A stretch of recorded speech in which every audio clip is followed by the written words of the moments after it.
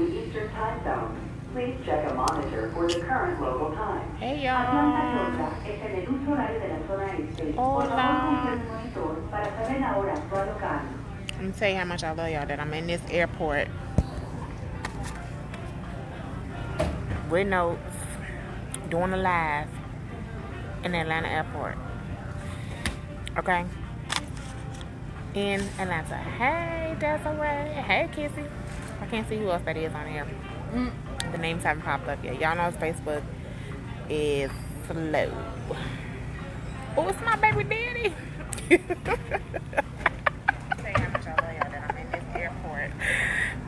Is mama sitting next to me listening to this? She's sitting next to me listening to the loud on speaker.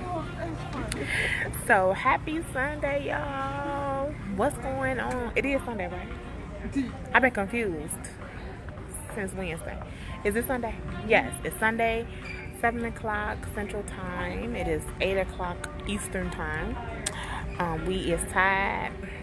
We is ready to go home, but our flight doesn't leave here until 9:50. 9:50 Central Time. So 10:50 Eastern. But we are here and we are live, and I think I see Diana on here. Girl. So I have to be like, excuse me. And then she said, hey, y'all see us on the hand? Boarding call for Quintavious Browning. Quintavious Browning, your flight to St. Louis. We're gonna be interrupted a few times because I'm in the airport. D13. With notes going live. Okay. So Diana finally got her life. And she is on the team. As soon as I get off live, I'm gonna add you to the page. So, welcome Diana to the agent team. Yes. Diana.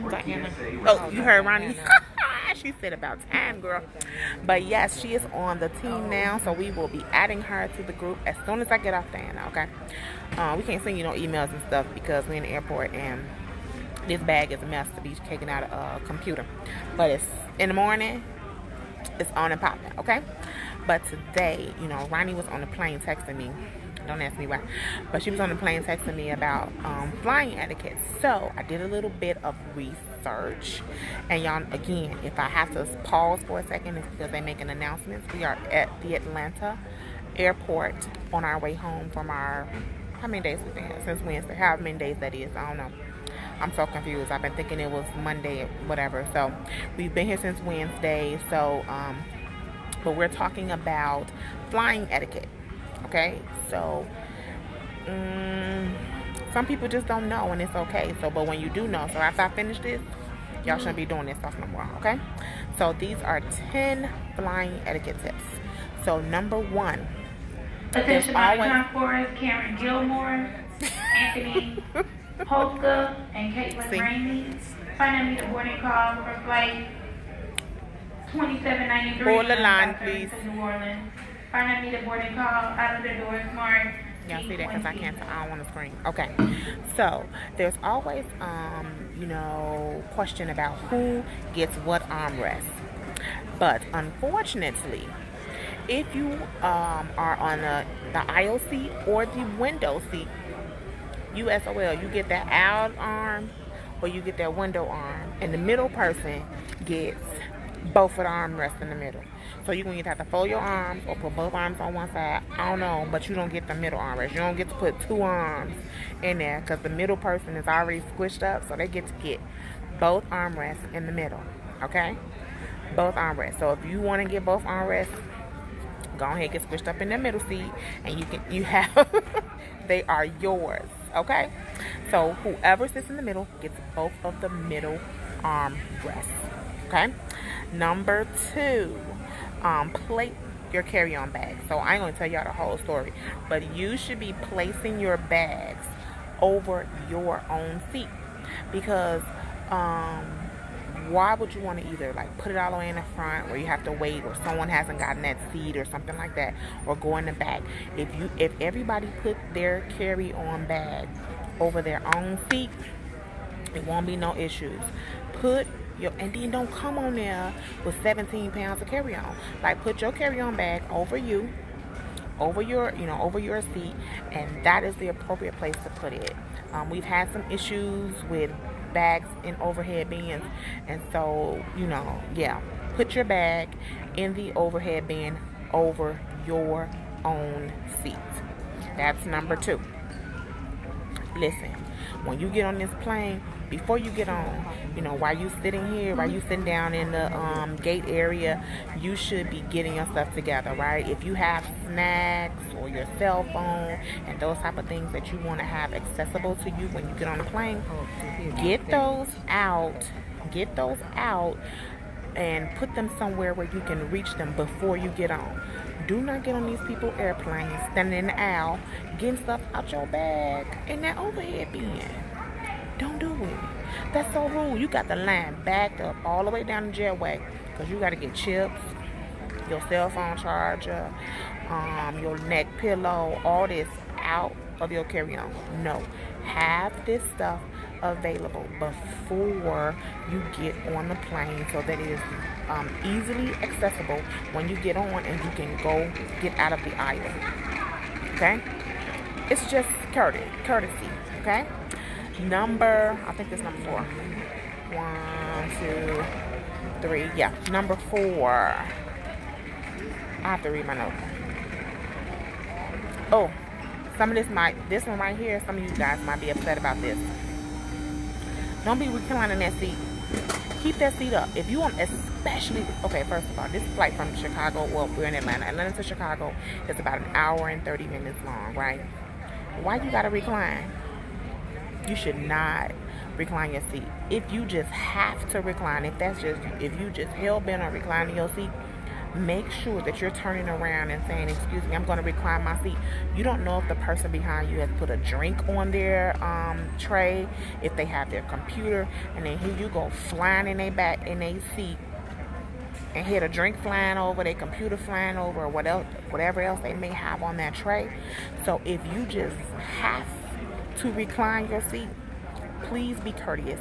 Turn around and say, hey, I'm about to recline my seat. I just wanted to make sure that you knew that, so that if they do have a drink or something on that tray, that they can remove it. And if everybody reclining, like everybody gonna be in somebody's lap, the seats don't recline a whole lot, but it makes a difference especially if someone is, working on a flight with their computer, their laptop, or have snacks, or even have a kid behind you that is sitting there with their, tablet and drink. That will make a difference. So if you're going to, and if you just have to, just be courteous and turn around and let them know before you do it. Okay? I don't remember. I think it's 5. Personal hygiene.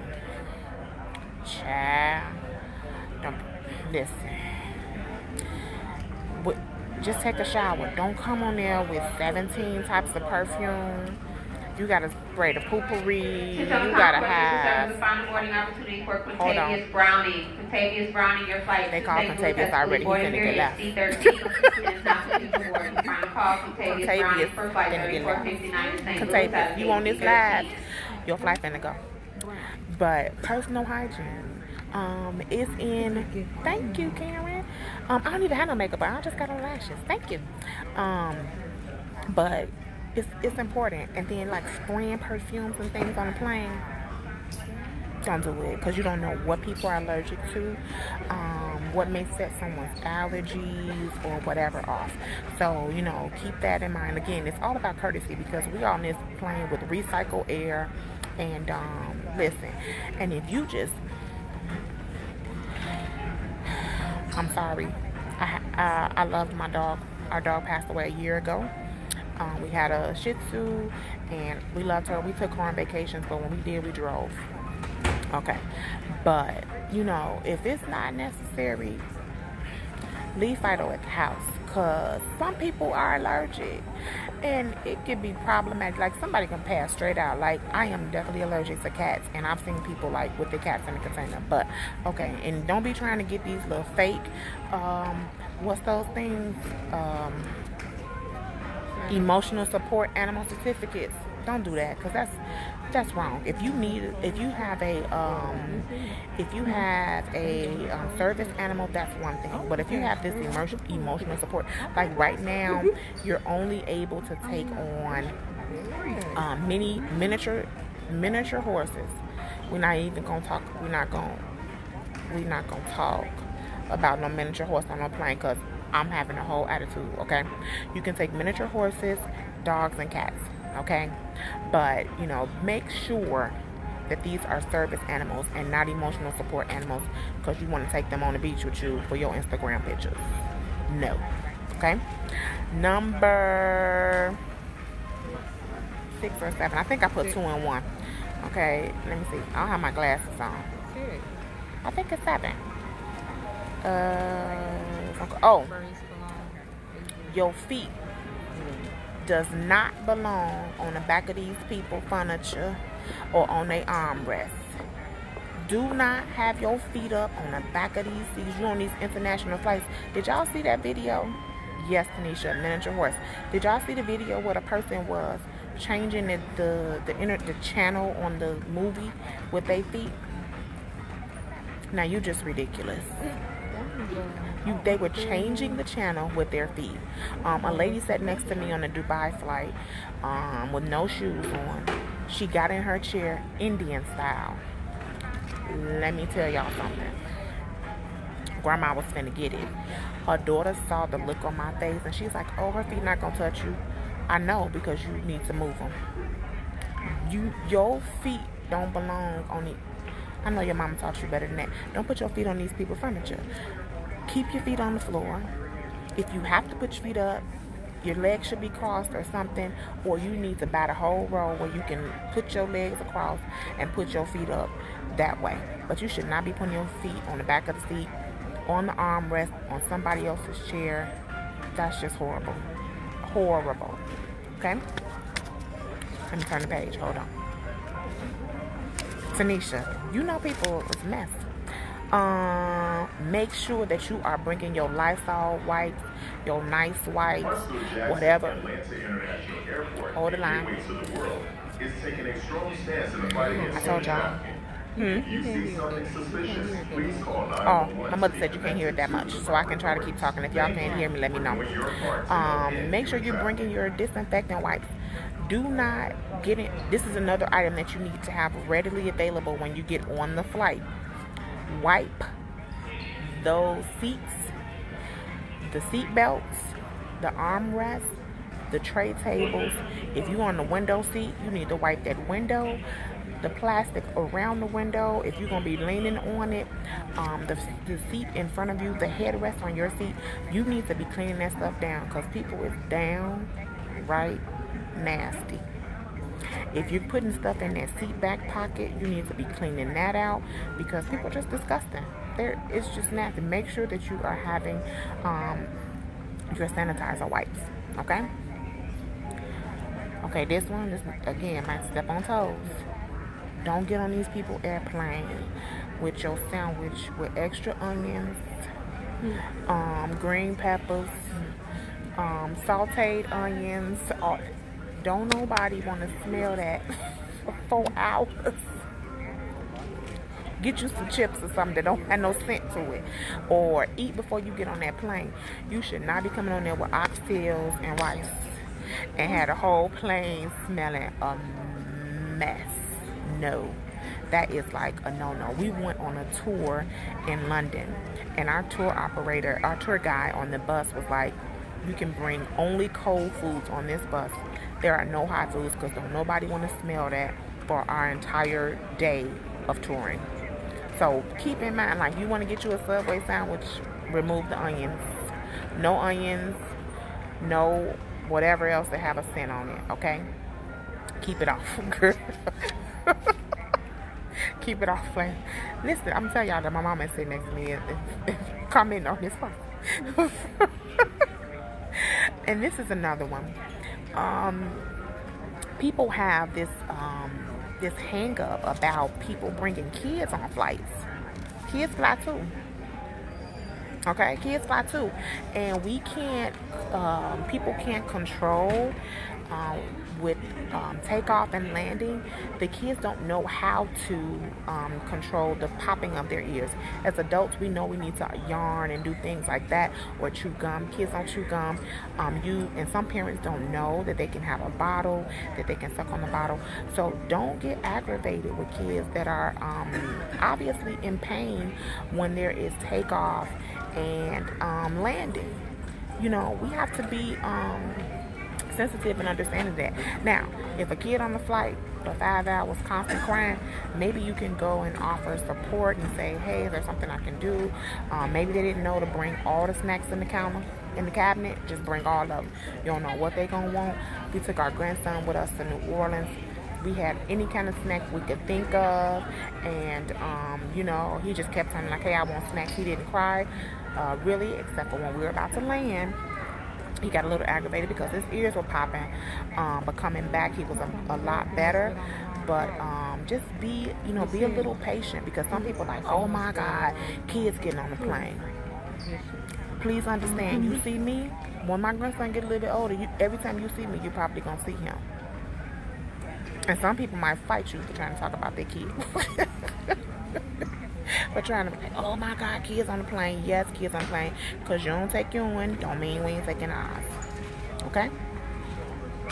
And that is it. That was 10. If you have questions, please ask them. Again, we in the airport. So let me go back. I didn't even get a chance to read the comments while I was going. Wish I could have met. Oh, yes, CL. We'll be back. We have our business partner is here in Atlanta, so we'll be back frequently. Let's see. Oh, she said, wash your assets before you get on this plane. Baby, listen here. Thank you, Auntie. Yeah, listen. I'm just trying to see if you have a leave Fido and Fifi at home. I am definitely allergic to cats. Tanisha, look online. The airlines allow, those are the 3 things that they allow on planes now. Miniature horses. If I get on the plane and this horse is up on this airplane, and then I gotta sit, I'm not sitting next to no horse, ma'am. Ma'am, I'm not sitting next to you and your horse. I'm just not about to. So, somebody getting off, me or the horse. Somebody got to get off. Hey, do you hear me? Yeah, and leave the oxtails and rice at the house, because nobody want to smell that for their 5-hour flight. I still don't know, because none of that works for me. I don't know what that means. About the babies. When you were talking about the babies and what to give them when they that's what you're saying, when babies are crying. Even like get us something with a straw, so they can suck, like, because that's keeping their ears, like, the motion. Give them a piece of candy if they're old enough to have peppermint or something like that. Or something to chew on, because it's keeping that that movement. Like, we're able to yarn and swallow. So anything that would like cause them to like do the swallowing motion or something like that, that's helpful for them until they're old enough and you can say, yawn or something like that. So those are some things that you can do. It was a 9-year-old yelling at their parents for hours that made me want to throw something. Now that kind of stuff, that's different. That's totally different. And you 9 years old, like, listen, that's different. And the flight attendant should have addressed that, because, I understand people pay their money for comfort and convenience and things like that, but it comes to a point where the flight attendant should be saying something for some situations. Okay. But that's what we wanted to talk to you guys about today, just because Ronnie had someone sitting next to her on the flight here spraying perfume. Like, if you ain't take a shower before you get on the plane, that perfume is not about to help you on this plane, ma'am. I need you to take a shower and start spraying all that stuff, okay? But if you guys have not noticed, if you did not see our post about about our new venture, Travel Success Academy, with myself, Ronnie, and Shanteria. You know, Ronnie and I own Ladies and Luggage. Shanteria is the owner of Travel Divas. We are partnering for an amazing new venture that is going to change the travel industry. So if you haven't already, you can sign up for our email if you're interested in being a travel professional, or if you're already a travel professional and you just need some help getting to the next level in your business. It's for beginners to experts. You know, sign up for the email. You can go back in our post.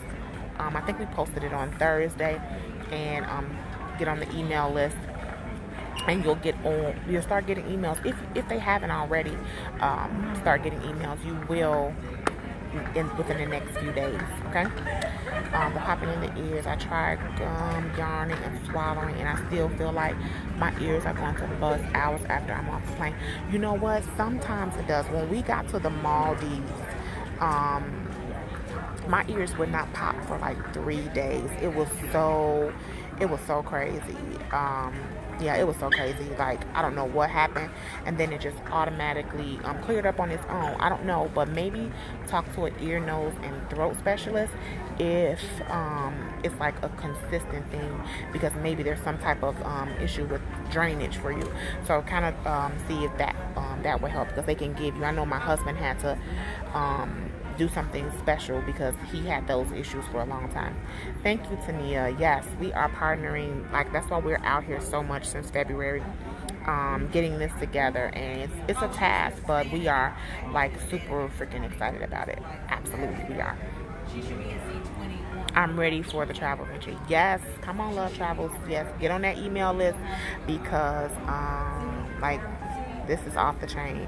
We're starting out with another host agency, but when I say there's going to be everything from coaching to master classes to retreats, which is what the industry now calls conferences. We've been to the typical conference, and that's not what we're looking to offer.